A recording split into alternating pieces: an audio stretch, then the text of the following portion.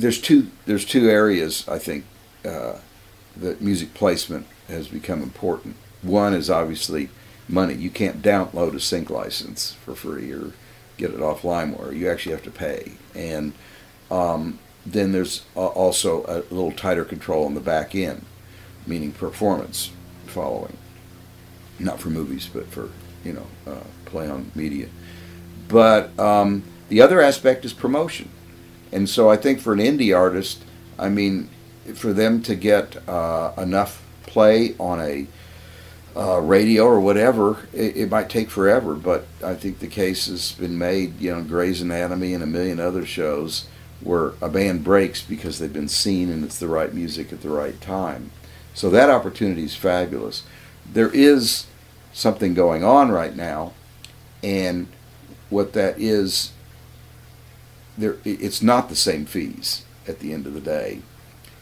In fact, there's heated debates on this, and it's on both sides of the issue, and I take the points on both sides. And I was at a panel, and I saw two gentlemen.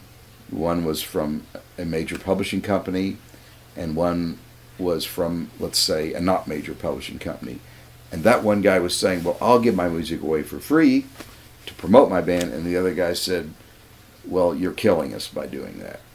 And what's happened, and unfortunately this is just part of what's happened in music, is that it has been devalued. It's called value migration is the basic term for it. And when budgets get cut, sync fees get cut. And they probably won't go back up, except for in the rare case where it's something, there's only one Jimi Hendrix Purple Haze. If you want Jimi Hendrix doing Purple Haze, you got to pay for that. And maybe you can create things like that, and those things will become valued. Otherwise, it's commoditized. I talked to a music supervisor the other day who works for a major show, and she said it's just like a bag. I can just stick my hand in there and just pull one out. There are so many great bands, unsigned, signed to indie labels, whatever. The other bag she can draw from is with major labels and major publishers. She doesn't go there.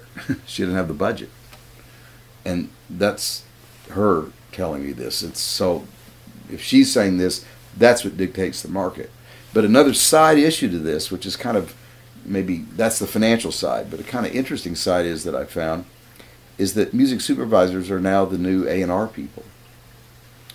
And they're tastemakers.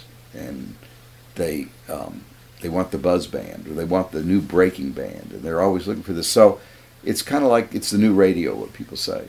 And I think it's an interesting, I don't know if it'll remain this way, but it's definitely, it's been a game changer.